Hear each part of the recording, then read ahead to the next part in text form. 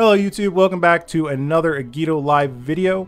I'm just here to remind you to go ahead and hit that subscribe button if you haven't already, and maybe consider leaving a comment on what you liked or disliked about the video. I hope you enjoyed the content. I'll see you later.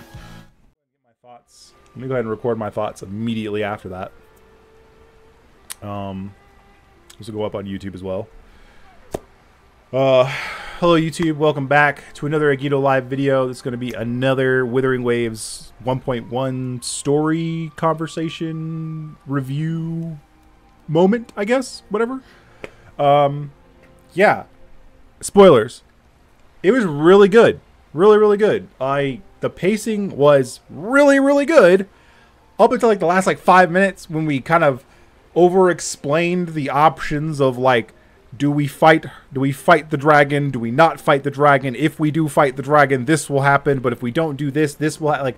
It was a little too much over-explaining it a couple of times, a little overly dramatic in parts. But at the same time, I get what they were trying to do with that. They're really trying to hype it up. And honestly, the fight lived up to the hype. The fight was very quick, but it was very fun. I have not fought it yet as like a weekly boss stage yet, but I'll do that later. So I think all the stuff with Jinshi and Jue and that was really cool. And then like when the fight was over and you're talking to Jue and Jue's like, yeah, you're my master from before. All of this is because of you in some way, kind of tangentially, right? Like I couldn't do these things without your permission that you gave before you decided to go live among the normies. It's like, okay, well, I have a ton of questions now about a lot of things then. And I like Abraxas. I keep calling him Abraxas because I really like that name and I like it a lot better than Abby. So I'm gonna keep calling him Abraxas. So if you hear me say Abraxas, it's because I'm talking about Abby. Either way, Abraxas is cool and just not as involved as Paimon, right? Like, oh my god, I was like so concerned that we're like, oh, we're gonna have her talking or him talking, them talking all the time. It's gonna be super annoying. But nope, we had their little intro quest that was all about them. They had a few lines at the very beginning of the main story, and then they came out at the very end to be like, hey, that's a big dragon, but it's not evil. What's going on here? I'm hungry, right? Like, it just... small moments, a specific quest for it, and then a small moments. Perfect. Absolutely perfect.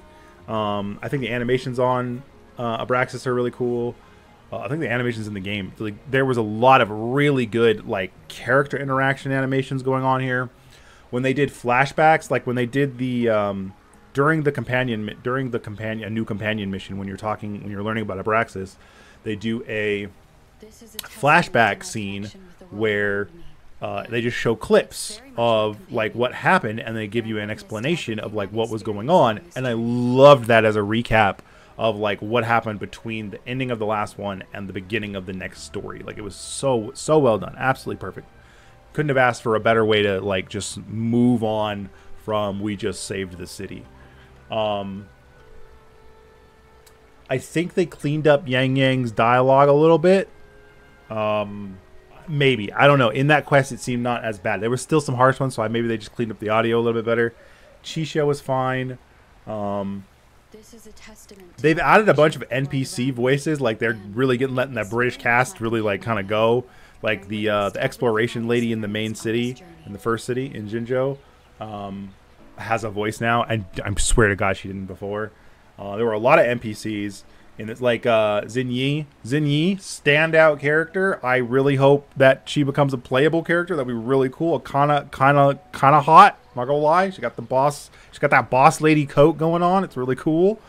But she can't leave this city because then she'd die, I guess. So I guess it's be kind of hard to have her be a playable character for lore reasons. But it's whatever. It's fine. There's something I'm avoiding, and I'll get to that in a second, because once I start talking about it, I won't stop. The fight with Jue was really good.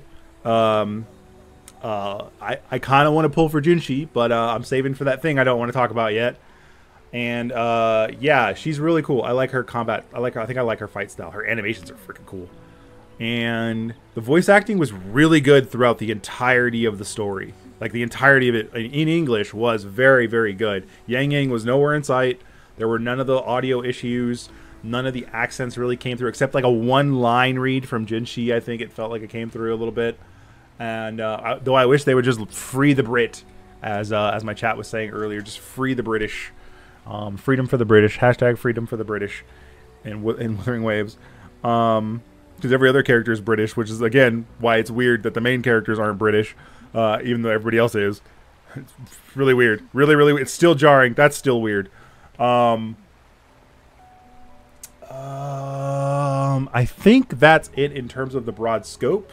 The new map's good size. The ending part, after you're done talking to the dragon and Abraxas, you get to slide down the mountain in this cool like speed thing. That was just cool. That was just a cool like, hey, we did it! Yay! Let's slide down the mountain. I don't know. It's that fun like shonen anime feel to it, right? Like a My Hero, Naruto kind of esque feel of you get to do something kind of silly like right after the big fight. I don't know. But in a good way, because sometimes that can be really annoying, like Naruto missing his fucking coronation. All right, now to talk about the plot in the room. All right, there's some plot in the room that we need to talk about, and her name is Changli. I have never been so down bad for a character. Now, little background. When Wuthering Waves was first announced, years ago, I was like, this looks cool. I'm super interested. I immediately got on their Discord. I was following all their stuff. I was really, really hyped for the game. And then they started showing a lot of designs and things like that, and I was like, eh. And then there was a lot of beta stuff coming out, and I was like, eh. And I kind of just fell off like the last 6 months before the game came out. I think it was like a month before the game released that they released a clip on YouTube of like just Changli. Like it was just like the art of this is Changli. This is her art, right? And I was like, this character looks amazing. I'm playing the game, right? That was the reason I downloaded and installed Wuthering Waves was for Changli. Fast forward, game releases, I download, I install the game, I start playing, and I find out that she's going to be like one of the first characters in she's going to be the third character, I guess, fourth limited character. But I found out that she's going to be there, so I started looking. I looked at leaks and all this other stuff, right? And I was like, oh my god, she's fucking awesome. She is so cool. Oh my god. Also, way more plot than her original image implied. Super cool. Hairstyle, super cool. Motif, super cool. Everything just freaking chef's kiss. Perfect character. I start seeing all of the leaks, and I start seeing her abilities, and I'm like, oh, this sounds really cool. She's a damage dealer, perfect. Originally, she was supposed to be like a not as main damage dealer, but now she's a pure damage dealer or whatever. Super good. It means I can main her as a frontline on-field character all the time. Super excited for that. Then they changed her weapon at some point during testing to be a bit more damage oriented. Oh, everything's just been rolling in the direction of being good for Changli. And then the cinematic for 1.1 came out, and it's big on Jinshi, but Changli shows up there. I'm like one of the people that's like, oh shit, Changli's here. She looks great. Her voice sounds crisp. Then we get the actual 1.1 like here's the stuff coming in 1.1 trailer, and we get a glimpse of her abilities and stuff. And I must not have been paying attention past her plot, because I didn't realize this until you get into the test part of the quest in this story, right? There's a certain point in the story where you fall into a trap and you get to use Jinshi and Changli and test them out. I immediately switched to Changli as soon as I noticed I could. My brain exploded with how her kit works and how it reflects on her character design. Her clothes literally burn away the more you use her stuff until you use it all, and then it all comes back. It's so cool. It's such an interactive. It's such a like Coomer nerd gamer, hot girl thing, but it's also really freaking flashy and cool with all the fire and the feathers and the phoenix, and it blew my. I could not stop thinking about it for the rest of the story. And the main reason I'm even making this video talking about the 1.1 story is to talk about this. I'm not gonna lie. I am so excited for this character. I have. Just for your information, I am not free to play. I have bought Battle Pass and I bought the daily login. That's all I've bought so far, right? However, I have done 0 summons in the game. I did not summon for Jian. I did not summon for Yin-Lin. That was very difficult because she was really freaking cool and really hot and like, oh, it's very, very difficult. And right now, after seeing how Jinshi works and her character and kind of growing on me and me liking her more, it's going to be difficult. It was going to be difficult to pass up her, to be perfectly honest with you. But after literally getting to test out Changli, I am strong. I have saved every single premium piece of currency that I have been able to pick up since the beginning of the game, both free and the stuff I get from the battle pass and the login. I have, you know, we have a bunch of free more free pulls coming in. I think we have like another like 10 or 15 pulls coming in for both weapon and regular banner and limited banner. So I've got these all saved up. I've got that saved up, which means I have 121 pulls. So I have enough right now I have enough to guarantee I get the character and potentially guarantee the weapon at the same time, because the weapon is, you know, it's not 50-50. You're guaranteed to get the weapon. I just have to pull 80 times at the most, right? And if I have to pull 80 times the most on the character banner twice, then, which I highly doubt that's going to happen. Let's say on average I have to pull 70, right? Hopefully it's not that much. That would be really nice. Say 70, that's 140 plus 70 again, so that's 210. So I need 210 pulls to like guarantee that even if I lose like a 50-50 on the character, I get the character and her weapon. The hope is that I get her early, right? The hope is that I will get her weapon early or something along those lines, right? And then I can also pull for Jinshi and maybe her weapon as well, because I really like her style as well. I might pull for her in the future, like her rerun instead. Anyways, I digress there. She's so cool. I spent camera just went out. Damn it. I don't know when the camera I apologize. I don't know when the camera went out. I spent like 30 minutes recording the first like 5 minutes of footage you get when you're walking with Changli on that bridge, when you're first getting to the boat. I took a whole like recording of that. I'm going to turn it into my Be Right Back screen. Like, I am so down bad for this character, and it just got worse as the quest went on. Every voice line, every fight scene, that scene where she stays behind to fight the Fraxidus while you go on to continue your mission, and she just kicks their asses, sliding and slashing and moving and all of it is so good. They have sold that character so well, and they haven't even released her trailer yet.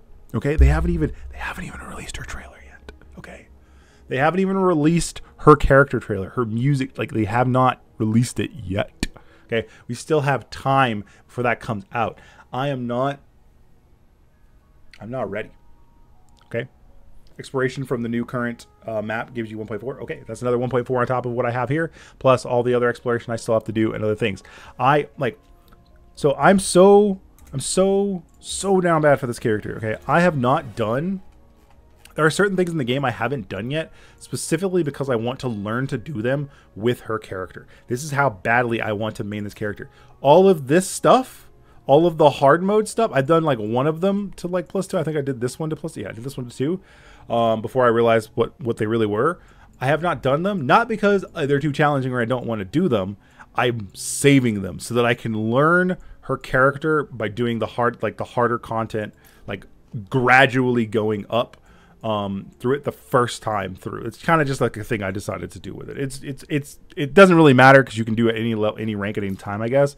But that's what I decided to do. Okay, I did this one too. I think this was like the first one I did. But yeah, so that's like my point right now. So I can do like video content and things like that on that. So that's where we're at right now. Okay, so 1.1. In conclusion, to wrap this up, to make this video a little bit shorter, to wrap this up, 1.1 story was 4 hours long for me. And I stalled it out. So it probably wasn't even that long, to be perfectly honest. I stalled it out quite a bit. I got up. I took, I got to get drinks. I was not feeling very good today when I started doing this. Changli made me feel much better. Yeah, I just, woof. So 1.1, really good. Changli, amazing. Jinshi, really good. Rover's dialogue, really good. Abraxas, Abby, really good. Yang Yang and Chisha in that first part of the quest, really, really good. The visuals of this area, really, really cool. the snow like ride down the dragon, really, really cool. I'm looking forward to exploring it.